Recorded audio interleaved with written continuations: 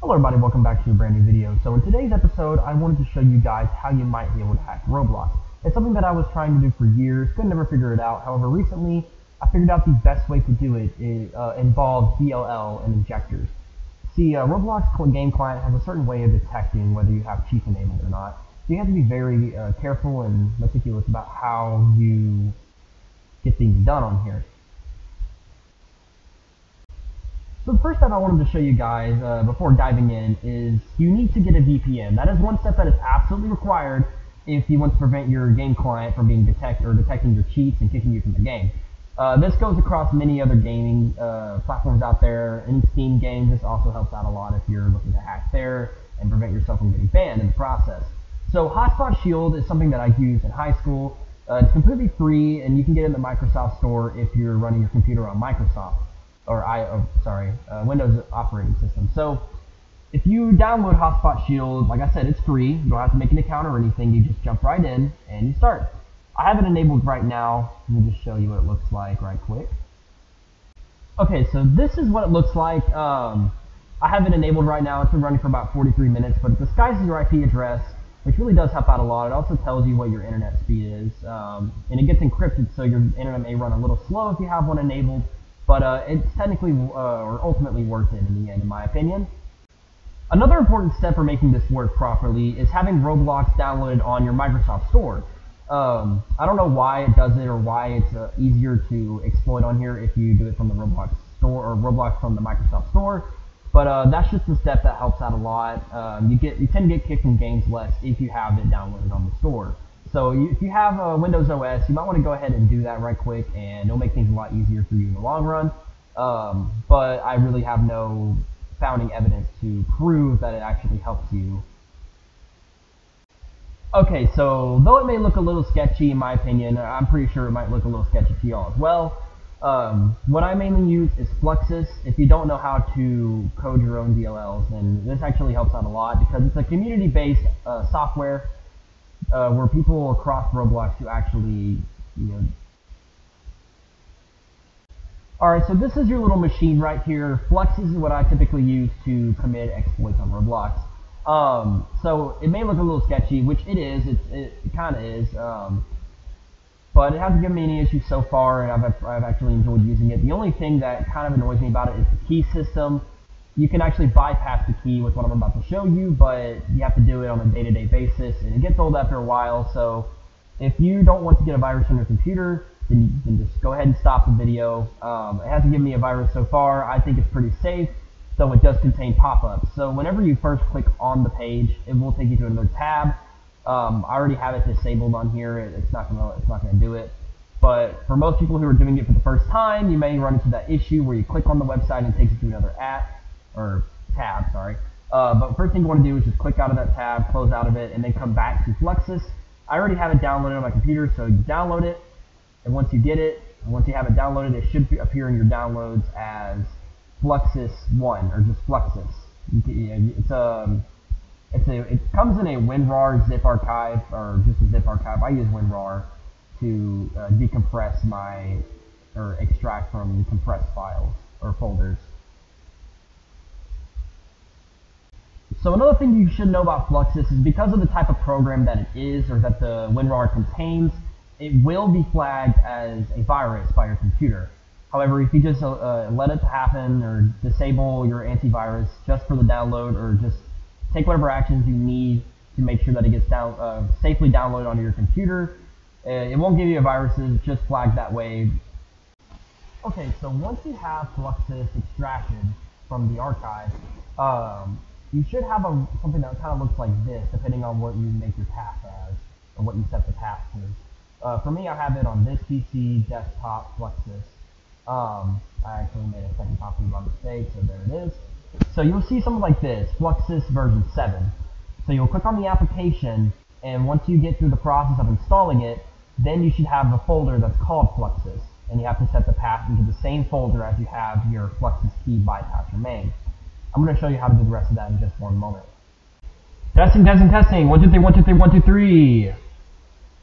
Okay, so once you have extracted Fluxus from your archive and decompressed it into your own pathway on the computer, For me, I have it set to this PC, desktop, and a folder on my desktop called Fluxus. And I have it open right now. You should see two things, not this in the middle, just the two things. One of them that says Fluxus and the other that says Fluxus version 7. It is an application, and you may need to give it administrator permission to run it. So once you have it run, or once you have it running, you can set what pathway to have it installed to, the main files itself, the core of the program, all the data that allow it to run properly. So once you get that settled and once you have it installed, you should see this folder on the top called Fluxus, whatever you have it named as. And so once you open Fluxus, just give me one moment, I'm going to show you guys. Yeah, once you have it open, you should have another folder by that name, and you'll have all these different programs. And you should be able to just run Fluxus version 7, the application on its own. You should notice that the size of it is a little bit smaller. Let me kind of show you there. Yeah, the size of it is a little bit smaller, noticeably smaller than the actual installation program itself. So that's how you know it's different. So once you have that settled, you will open it, and it should take you, I can't show you guys for some reason, but it will take you to the key system. It should look something like this. Okay, so once you have the key system running, it should look something like this. I couldn't actually show you guys in the regular program itself. It wouldn't let me record it for some reason, so I took a screenshot of it, and I have it open in Paint right now. So it looks exactly identical to this. You should have this link here that says Get Key. So that's the thing. You could either go through the process of purchasing a key or doing a survey for a key. There's just a whole lot of different things you can do. But because I don't like doing that and it substantially increases the risk of getting a virus on my computer, instead what I do is I run this key bypasser main. It was developed by someone on GitHub. I will give credit to the creator in just one moment, but I would like to show you guys that first. So there is this excellent archive of files that I found on GitHub made by this creator, memesnut999, great name by the way. So it has a couple different files here that you'll need to install all at once and have the directory the same exact one as where you're keeping or storing your Fluxus files. So right here there's README, and basically the README is saying like how you can do it. Here's the directions down here. One thing that you absolutely need to get this to work, the key bypasser, is Node JavaScript. Alright, so what Node is basically, for people who aren't beginners in JavaScript, Node.js is an open source and cross-platform JavaScript runtime environment. It is absolutely necessary to get all the components to kind of link together so the program can run properly. So for people who have never used GitHub before, it contains so many repositories for any sort of program that you know and love. So right here, people who haven't used it before, you go to the code, little drop down arrow, and then you download the zip file. And once you have the zip file downloaded, you need to decompress it. And what you'll get is, there's two different versions. There's two different versions of what you can get. There is, well actually, the main one that I use is just called simply Fluxus Key Bypasser Main. It is, again, a WinRAR zip archive because I have WinRAR installed. You don't need WinRAR exactly, but it makes decompressing files a whole lot more simple and saves you a lot of time and energy. Okay, so once you have cloned the repository and have extracted it from the archive, what you have next is a couple different programs here that look rather interesting. You should have Node modules already installed. Can't remember if that's something that it comes with or that's something that you get whenever you install the Node JavaScript file. So first you have these two batch files. One of them is called install and one of them is called start. They both run commands. So the first one you want to click is install. A command prompt should pop up called npm install. And you may have to run it a couple times to get this thing to work. That's what I've had to learn from experience. So once it's done installing, it should have a little loading bar that fills up. And once it's done installing, what you need to do next is run start. Okay? So once you have that open, another thing you need to do is go back to Fluxus. So before you do anything else, what you need to do is actually get to the key. You do that by clicking Get Key, of course, and then it opens up this little window right here, Fluxus Start, and it gives you this really long address, this URL. So what you want to do is you want to first double-click these numbers, and you press Control-C to copy it, or you just click Copy, and then you go back to the program, the Fluxus Key Bypass, and you paste it. You paste your WHID, which is these numbers right here. This is the WHID right here. Okay, so another thing that may be a little concerning to most people who are doing this for the first time is that when you click anywhere on the page, it takes you to another tab. You want to immediately click out of the other tab and go back. And you have to complete the CAPTCHA to continue. That's something that is more and more common nowadays with all this artificial intelligence and these scammers and people who are unleashing artificial intelligence onto different systems. They have to have CAPTCHA in place to keep their systems safe.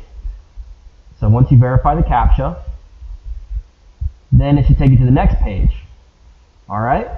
Now, for some reason, to get the key bypasser to work, you have to get to this website, click on the boy.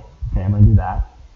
And it'll take you to this. Just ignore, don't do anything from this point on, except go back to the key bypass, or not to the key bypass, go back to Fluxus and you click get key again, and it'll open up another tab that shows the URL that we originally had.